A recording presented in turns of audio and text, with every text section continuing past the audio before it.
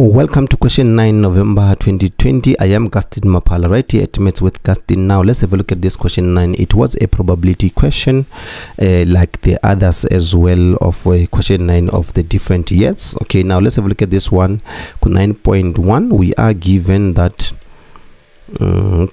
two events A and B are such that the event of not getting A is that the event of B 0.3, the event of A or B is given by 0.6.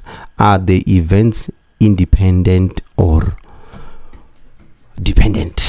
Okay, so basically we need to come here. We know from our equation that the probability of A and probability of B needs to be equal to the probability of A times the probability of B for this event to be independent. All right, so therefore what we can do here, let's have a look at what is given now. Do we need the probability of A?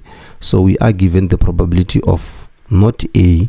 This is the same as saying 1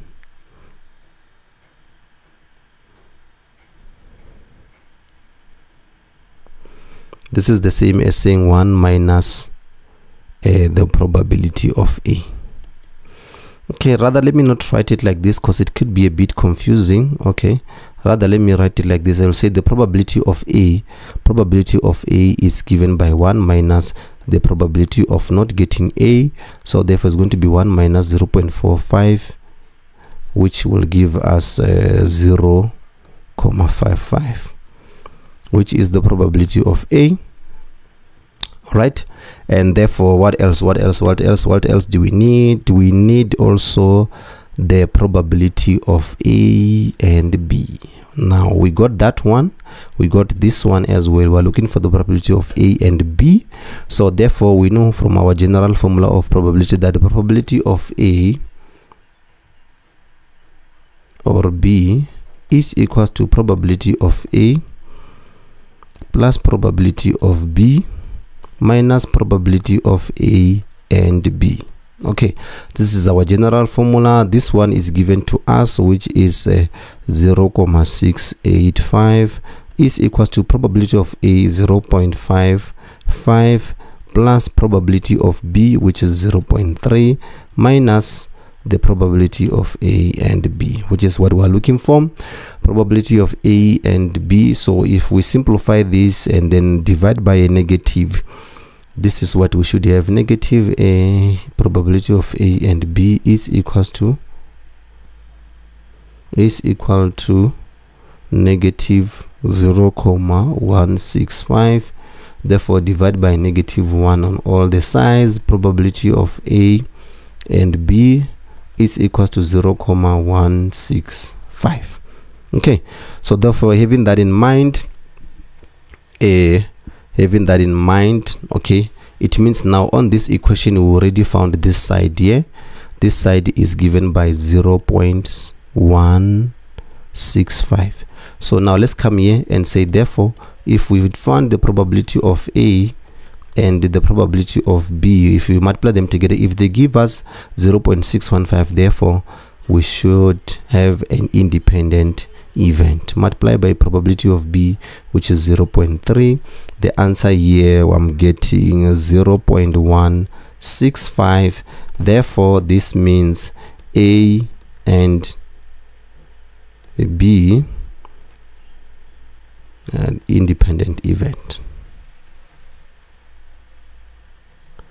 They are independent event. All right, 9.2, question 9.2, it is a Venn diagram, and then there's a diagram there. A survey was done among a group of 75 learners to determine which sports they watch on TV. Okay, so they chose athletics. They chose from athletics, netball and rugby. So in some of the information that was collected is shown below. So we've got 12 that watch both netball and rugby, makes sense.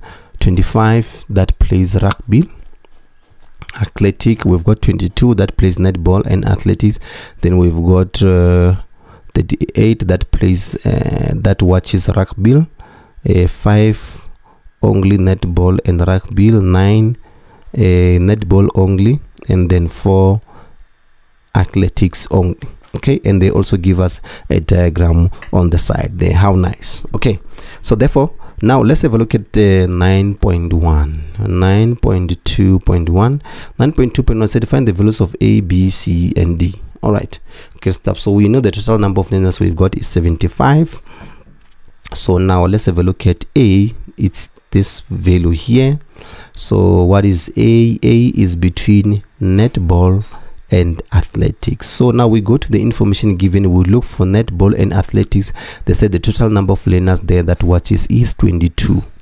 Okay, so now what you do now, you come here and say, because we need to use, this is 22, but this 22 is including those that also watch rugby. So you want to remove those that are watching rugby, netball, and athletics all together. Right, so now what you can do here, you can come here and say, okay, A is therefore going to be 22, which is the ones that are watching netball and athletic, but we need to minus this 12 to remove the ones that are also watching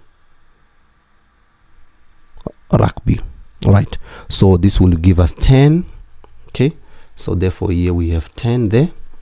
All right, B is going to be equals to, let's check B. B is between rugby and athletics. So let's go and look at rugby and athletics. Rugby and athletics, it says 25 learners watch rugby and athletics. So we need to remove, so it's going to wait to have 25, but let's remove the ones that are also watching netball here. We're going to remove them, therefore we're going to be left with 13. Then here C is going to be equal to, where is C now? C is here. These are the ones that are watching rugby only, so here is going to be 13. So these are the ones that are watching rugby only.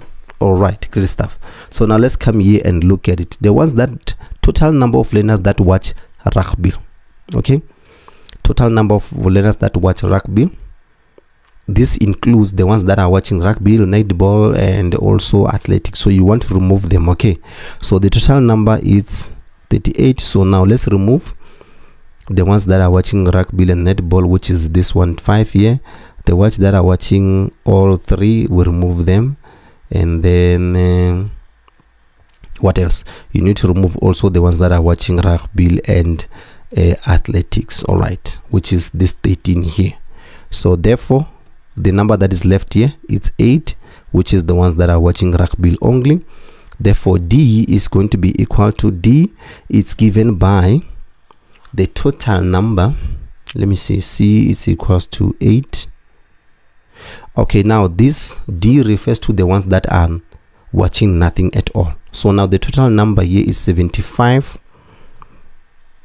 Okay, it's 75 learners minus those that are doing something, those that are watching something. So this is the total of the numbers that are is within the cycles here or within the Venn diagram. So I have randomly added that is giving me 6 to 1. Please double check my mathematics.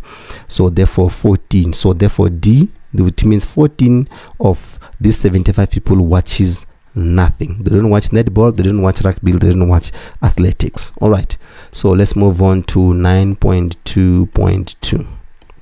9.2.2 said calculate the probability that a learner selected at random watches athletics or both netball and rugby. All right, okay, let's come here. Probability that watch athletic or netball and rugby.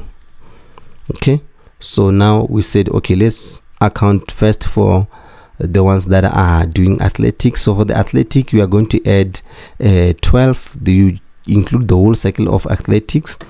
Okay, you're going to add 12 plus 10 is going to be 22 plus 13, and therefore plus 4, that gives us 39 out of 75.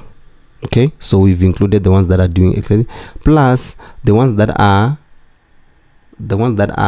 watching netball and rugby, the ones that are watching netball and rugby. So for netball and rugby, I need to come here. Netball and rugby will be this one here, which is 5. 5 divided by 75. Therefore, the total probability would then be 4 divided by 75, which is therefore it's equal to 0.59. All right. I am Gaston Mapala, guys. Make sure that I see you on the next upload, where we'll be doing question 10th of November 2020, grade 11 up until 2022.